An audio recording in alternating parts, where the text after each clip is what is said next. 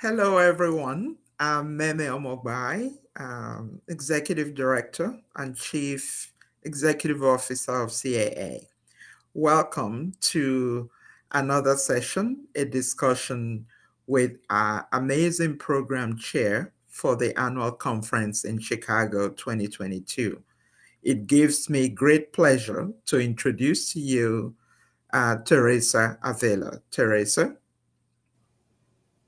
Yes, hello, Meme. Thank you for coming together again and having another chapter in our conversation. I'd like to start this dialogue in asking if maybe you'd like to talk more about the conference format.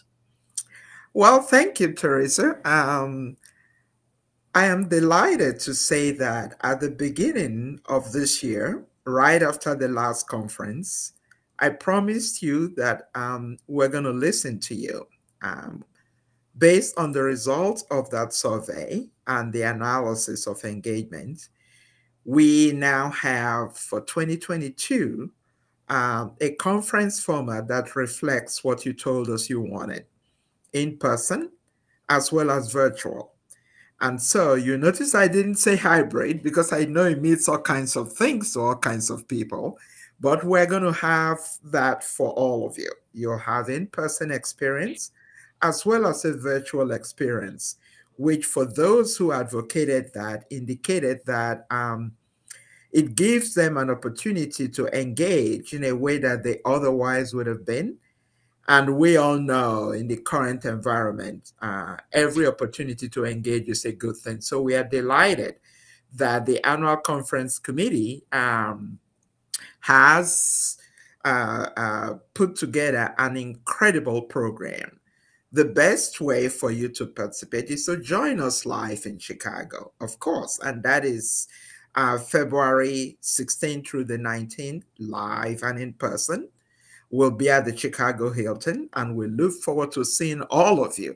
I don't know about you. I know I'm looking forward to engaging with real life humans, and being able to actually eyeball people and enjoy the incredible content that we have. I know that the annual conference committee and the program chair, Theresa, have done an incredible job curating the excellence and scholarship that is embodied in our membership. So come on, join us live in Chicago.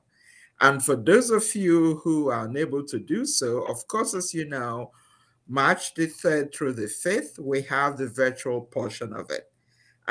We are hoping to have about 60 sessions for the all virtual and about 140 for the live and in-person version. So, and of course, as we've been saying, until April 14th, we'll have the recording available. So we look forward to an exciting conference in 2022.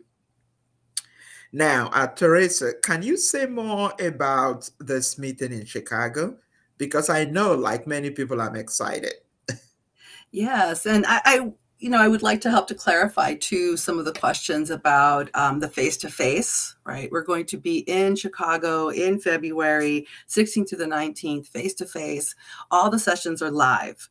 And however, nothing will be streamed. And nothing will be necessarily recorded unless otherwise allowed. But we do have a large number of our members who have signed to allow us to maintain those recordings for them through April.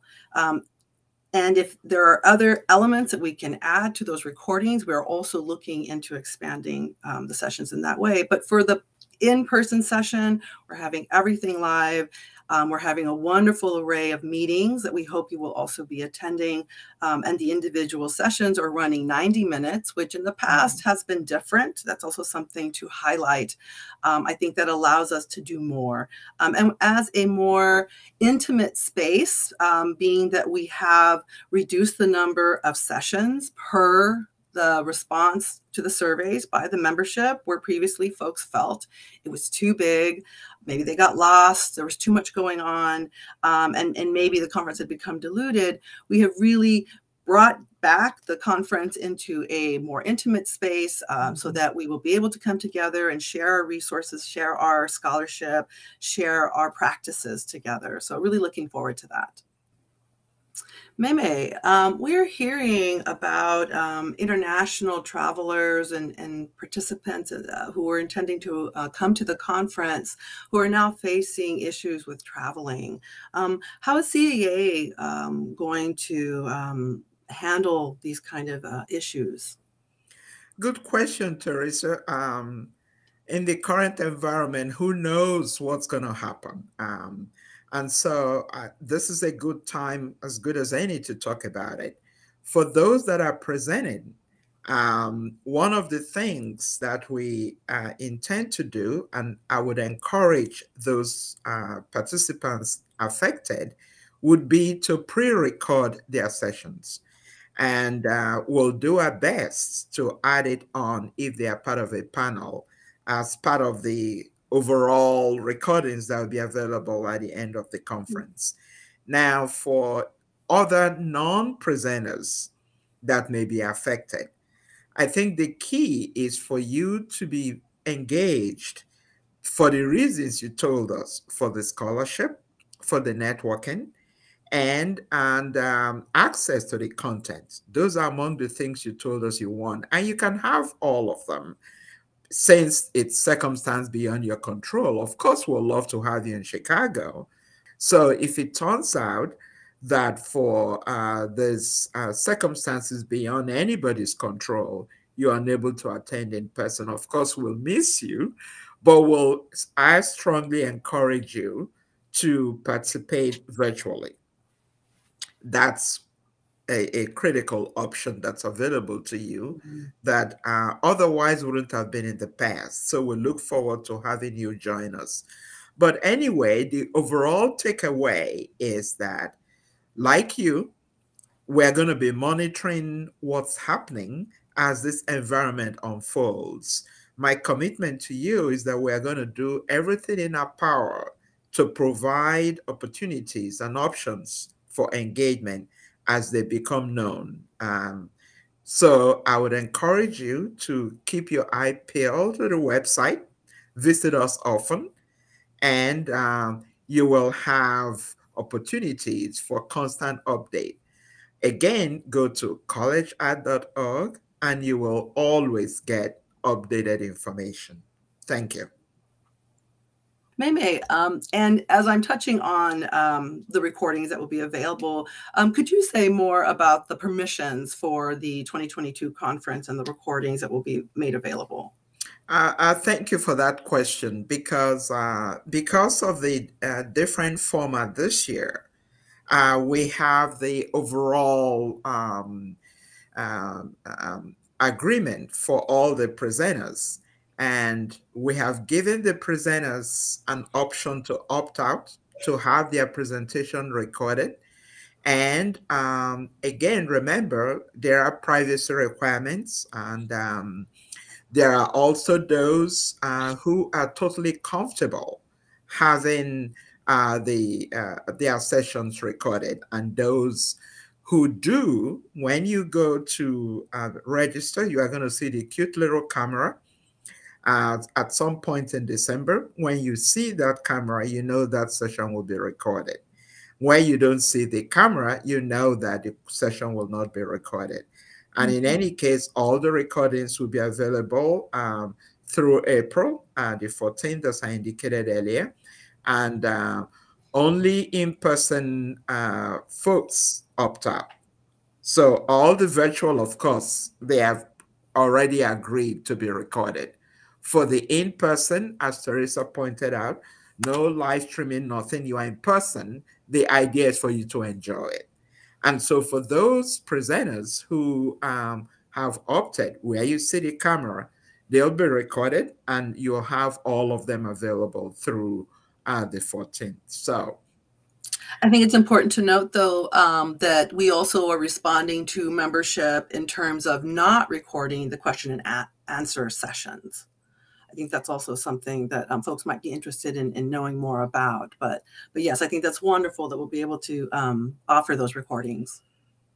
Thanks, Teresa. I think that as you can see, we are committed to listening to you and making sure we deliver on the experience that you expect and make it as enriching whether you participate in person in Chicago or for circumstances beyond your control, you are only able to participate virtually. So um, we're looking forward to that.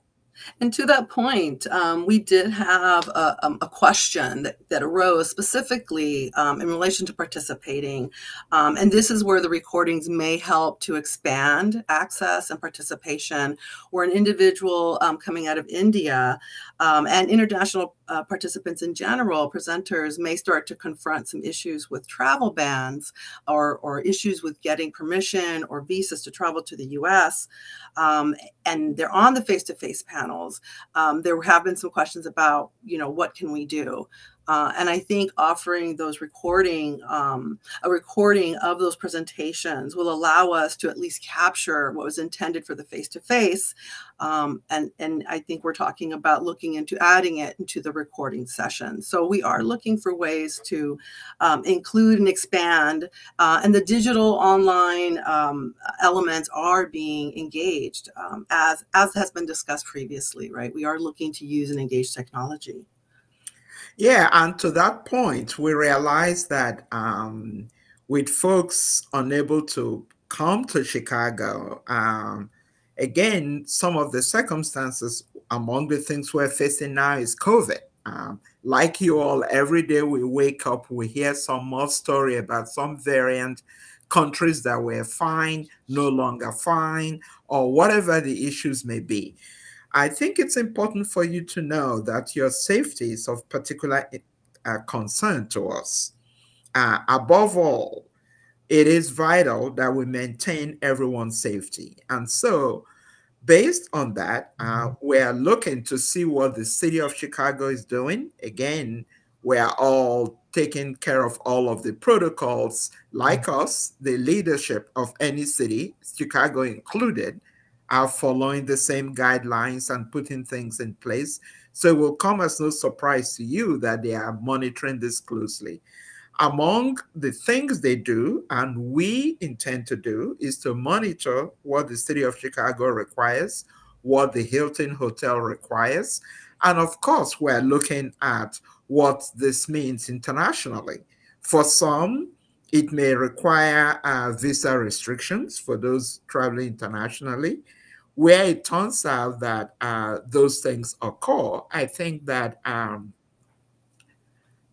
we have a commitment that I'm making to you right now. We'll do our best to follow the CDC guidelines, the city guidelines, and we'll continue to monitor the international restrictions and hope that as you make your decisions as these issues come up, you participate regardless of the circumstances, because this format of having in person and virtual component and recording available gives you many choices. On our end, we'll do our best to continue to keep you up to date. Be on the lookout on our website. We'll continue to update as we all know this is required. But in any case, preparing for that in person, I think it's important to be vaccinated. It is important to follow all the safety protocols. As we get closer, we'll be in a position to tell you, give you more information as they become available. So please keep an eye out on the website. We'll continue to keep you up to date, and we hope that you'll be on the lookout, and so we all take care of each other as we prepare for this conference. Yeah, so important as we're looking ahead. And as we're thinking about that, there's also been questions about how to maybe garner support to attend or participate at the conference. And maybe I wondered if you'd like to speak to that. Well, a number of ways. As you all know, we all come to the conference for the richness of the content, incredible scholarship, and network. And so One of the ways you can participate is also the other aspect of coming. It is our annual membership meeting. So we hope you will come in and vote for board members. That's an important governance piece. It's your association and you have a voice. And the annual meeting is an opportunity for you to weigh in. And one of the things I hope to do this particular year is to have a town hall. We want to hear from you. We want to engage with you. And so for me, I'm particularly excited to look forward to that. And in addition to participating in all these voting activities and having your voice heard, another way is to give. So many of you last year responded incredibly well in the Pay It Forward Fund. They donated and were able to help very many people. So please give. I like to say, give of your time, talent, and treasure. I've spoken of your time coming in there. The treasure is your money. The talent is the richness of the content, without which we don't have a conference. And so, in engaging with your talent, we have your submissions, the applications to participate, and the content you submit. You know, as soon as we end one conference, we're beginning the next one. Perhaps Theresa has more to say about that because she's a program chair, but the idea is that you engage through your talent as well. And I will look forward to, and there are volunteer opportunities. Speaking of talent, Well, that's actually where so, my experience lays, okay. as you speak to this, and I think about folks donating and contributing and supporting membership if they can. We've also talked about a pay it forward registration if you can. There are tiered levels of membership which also allow us to contribute in ways that we may, our jobs may allow us to. But there's also opportunity to volunteer. When I was a graduate student, wanting to come to the conference, but wasn't necessarily able to afford, was concerned about how to afford being at the conference. You could attend, and currently we do have a small number of volunteer opportunities for conference attendees to volunteer and help and gain all access registration as compensation. And as a graduate student at different times, I've been a monitor in rooms. And was able to serve the membership, serve the conference, and at the same time gain so much wonderful access to the network of people that were present in the events, and oftentimes was able to choose how to participate and how to volunteer. And so for folks that are looking for those opportunities, certainly look at the website and seek those out and ask for what it is that we need. We're looking for that information, and that's what this type of session is about. So yes, please seek for that. Please look for those volunteer opportunities. And Theresa, I understand that you also have opportunities for folks and positions to serve in a council of readers.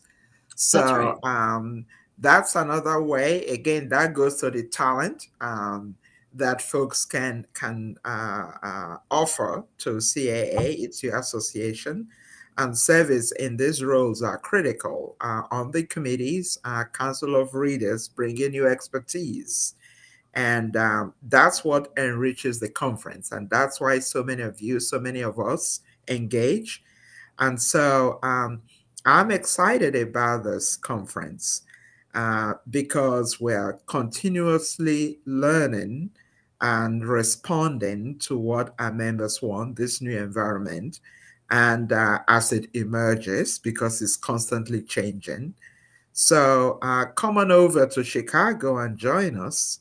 And if you're unable to join us in Chicago, we look forward to engaging with you virtually and look forward to an amazing, enriching, and rewarding experience for the 2022 conference.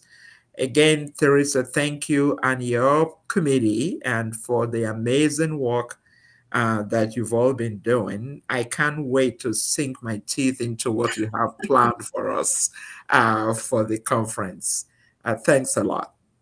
Yeah, And absolutely. And just want to touch on the fact that the committee will have two positions open. We are looking to fill those, and they're from all walks of our profession. So if anyone's interested in being more engaged and more involved in the annual conference committee in helping to, the final decision making on the sessions, on scheduling, and being part of these very critical and important discussions around as the conference grows and develops, how we can make things better or make a difference. We invite that. So please look for that opportunity as well. And yes, I look forward to the conference. Really excited about it. And one final note, please keep those comments and suggestions coming. Feel free to go to programs@collegeart.org and submit your questions, submit your comments, and your engagement is vital for the vibrancy of the conference and for the vibrancy of your association. So, thanks a lot, and thank you for visiting with us during this conversation. Bye.